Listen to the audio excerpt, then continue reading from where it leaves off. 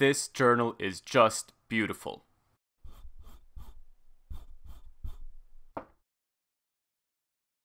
What's up, Alita Army? Doc Ito here. The doctor is in. Today, we are doing an in-depth review and flip-through of Dr. Ito's journal. I got this from Amazon, link below, and I highly recommend it. It's a great way to support the movie, and it's full of awesome visuals, art, and really fleshes out the backstory of Dr. Ito, giving his thoughts in crucial parts of the movie, and also spending a significant amount of time even before the movie begins. Forbes mentioned merchandising as where the real profit margins will come for Alita. They think it'll be modest, but let's make it better than that as we fight for an Alita sequel. It has a little bit of a flex to it, just like a real journal. The quality of the materials is fantastic, and the paper feels nice. The cover is amazing. So I'm going to read some excerpts from it, and we'll flip through it real quick. To anyone new, remember to like and subscribe for Alita coverage, news, analysis, box office updates, and of course, free repairs. If you haven't seen the movie, spoiler alert, see that first, then come back. Dr. Ito writes, Alita is all that matters. After Sharon and I were forced to leave Zalem with our ailing daughter, we rebuilt our lives as best we could. I will not lie and say that I do not miss our old life, but now I must view the last of the great sky cities from below. There is something sinister about it, as well as beautiful. Perhaps it's the fact that nobody from down here can ever go up. It's a rule that's never broken. Today was one of Alita's good days. This morning she asked if she could add some more decoration to her wheelchair. She has a teenage girl's love for flowers and swirls and would decorate all her possessions with them if she could. We came up with a design that incorporates the letter A that we could use for the back and the wheels. I suddenly realized that the body we've been building is too plain. It doesn't reflect her vibrant, creative personality. Last night, I went to the Kansas bar to let the other Hunter Warriors know I'd joined the fold. There's a level of competition, but the heroes share a rough camaraderie, and since I'd given a few of them free repairs at one point or another, my announcement was largely greeted with cheers.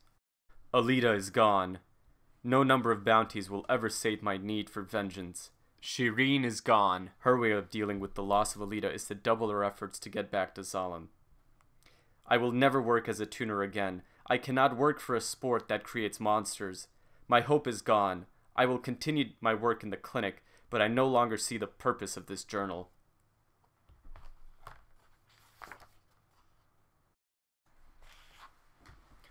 I have found something rare and precious. I have found hope. I salvaged a cyber core unlike anything I've ever come across in Iron City.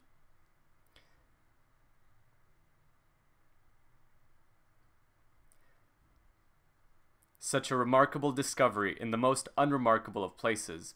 I was scanning the scrapyard for usable items for my clinic patients and had thought I would find nothing better than a corroded steel hand and a glass eye saved from a burnt metal skull.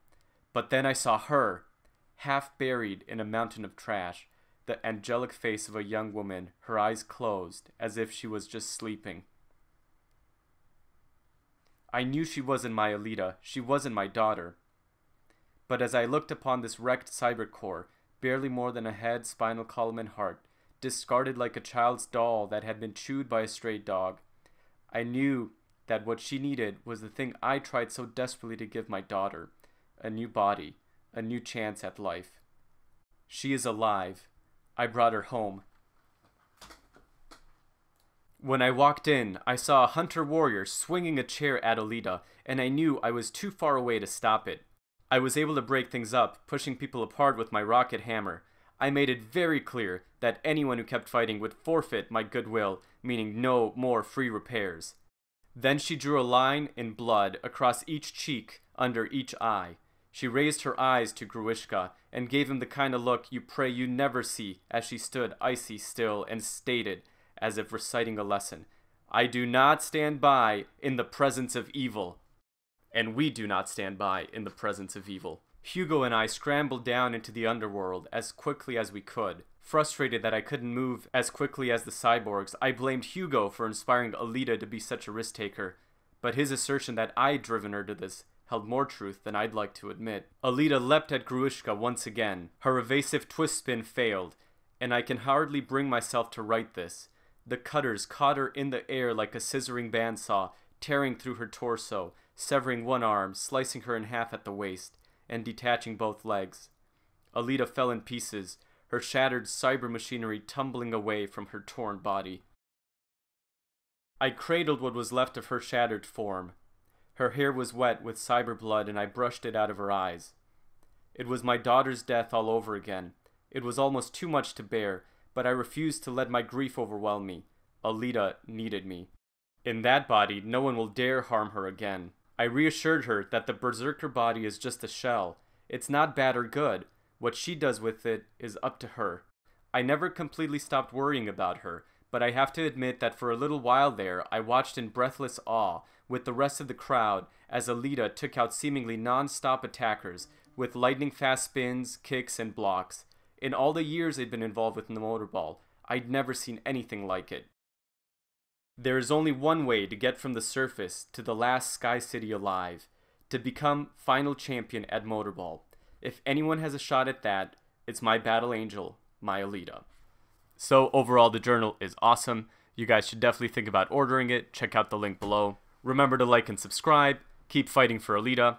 We do not stand by in the presence of evil. We'll talk to you soon. God bless. Doc out.